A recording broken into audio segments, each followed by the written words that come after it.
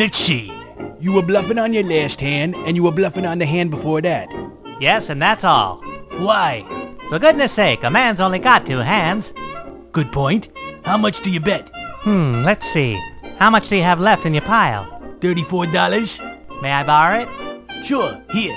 Thanks. I bet $34. Okay, I have 3 kings. Too bad. I have a pair of aces. 3 kings and 2 aces. That's a full house. I win. Well, you know what they say, a fool and his hair are soon parted. Can I have the $34 I loaned you? I'm a little short right now. Can I get it to you later? But I just gave it to you. Yes, but it's already invested. The wheels of industry wait for no man, and every penny invested helps to keep America's financial stability in fine fettle. You betting it on a horse? Belmont Park, second race. The horse's name is Born Loser, but don't let that name fool you. He's fast? Fast? Why, he once came in first, second, and third. Wow, how did he do that? He came in sideways.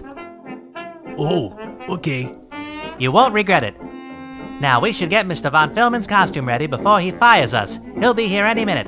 Oh, and let's not forget that Hedda Hamper is coming to do a story on him. What's he singing tonight? Who knows? Let's just pick a costume at random. Maybe we'll get lucky. And we'll be even luckier if he doesn't sing at all. It's worth a try.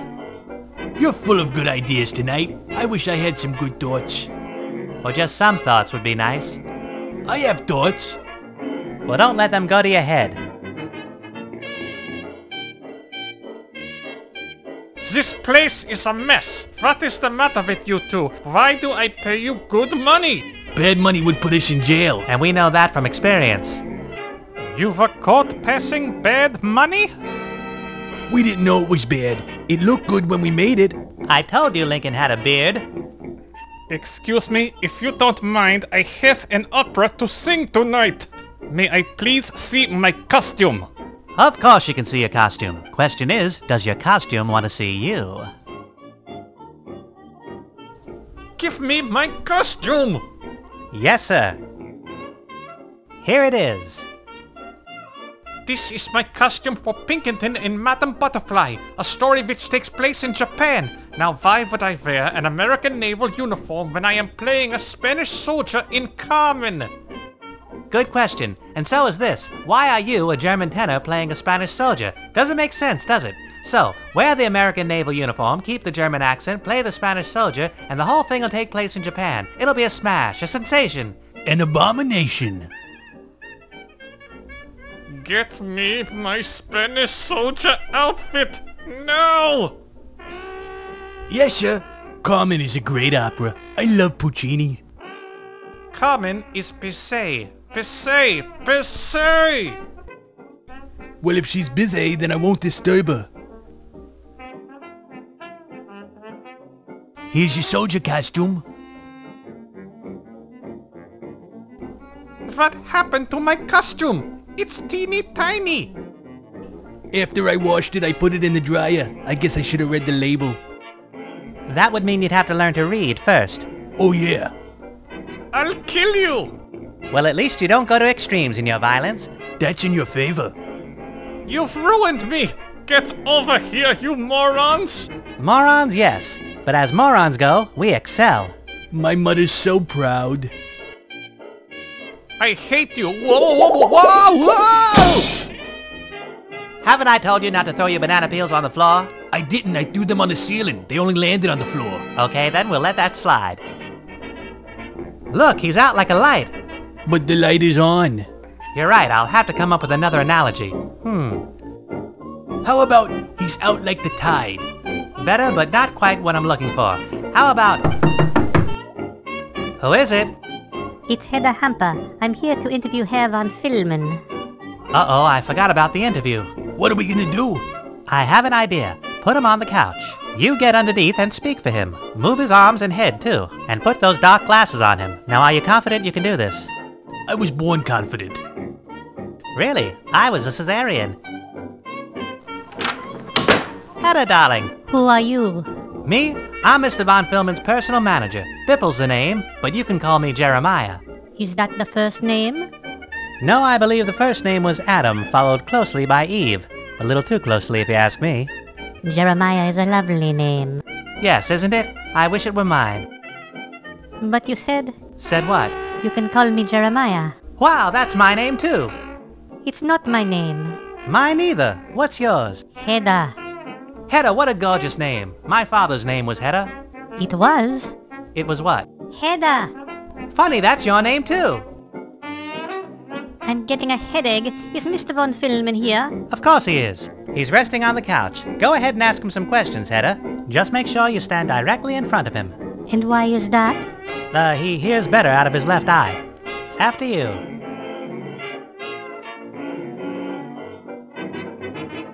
Good day, Herr Von Filman. Welcome to our fair hamlet. Thanks. I'll have another one with cheese. I beg your pardon? You just offered me an omelet. The woman said Hamlet. Oh, that's down the street. We're doing opera here. What happened to your accent, Mr. Von Filman? You're from Berlin, aren't you? Yeah. But I've been spending time in Brooklyn trying to learn the accent for a new opera. Oh my! A new opera? How exciting! What's it called? Well, it's called, you've heard of Rigoletto? Of course. Well, this is the sequel. It's called Rigatoni. Rigatoni? I'd love some. But after my omelet. Tell me, what's the story of rigatoni? Well, it's the story of a macaroni maker who comes up with a new idea. He crosses macaroni with chili peppers, hot mustard, and Tabasco sauce. What does he get? Terrible indigestion. Does he have an aria? Yes, but he can only sing it locally. Locally? Why? Otherwise, he'd need an aria code. And wait till you see the bubble machine we use in the second act. A bubble machine in an opera? It's a soap opera. Hey, I thought I was the one being interviewed. Yes, of course. Herr Von Filman, you look so tall on the stage. Would you mind standing up so I can see? Well, What's the matter? He's very tired. You might even say fatigued, even exhausted. Well? Well, what? Go ahead and say it. Oh, fatigued, even exhausted. How's that? Excellent. And now I see that you have more than enough for your interview. The great Von Filman has to get his rest. Tonight he not only sings an opera, but immediately afterwards he runs 5 miles. 5 miles? To keep in shape? No, to escape the audience. Have you heard him sing? Well, it was a pleasure to speak with Herr Von Filman, and I hope... What the...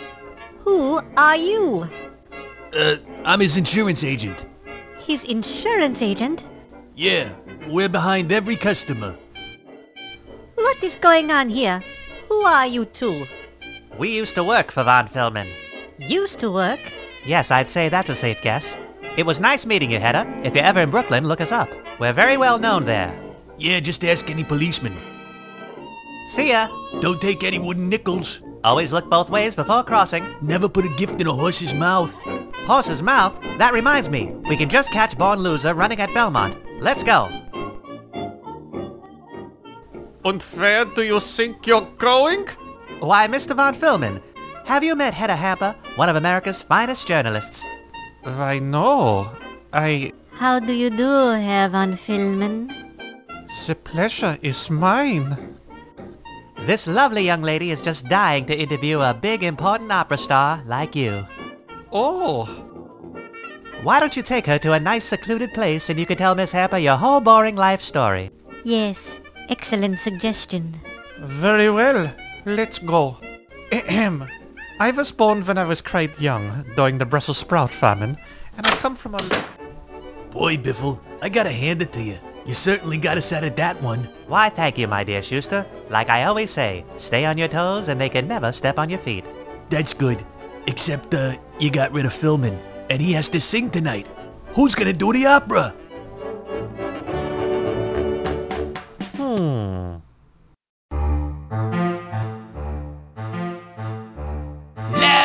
meningitis, severe colitis with meningitis is the song I sing. Halitosis done through osmosis. Do you suppose this I'm a ding-a-ling? The hare and tortoise got rigor mortis. I can't afford this, my vasectomy. My girlfriend Myrtle got through her hurdle, and now her girdle's really killing me. Oy vey, oy vey, I say, oy vey, I say, oy vey, I say, and hidey, hidey, hidey, hoop-de-doop. oy vey, I say, so come my way, because my mother's making cabbage soup. Oy vey, I say, You know tomorrow is a brighter day. Let's all be gay as daisies in the month of May.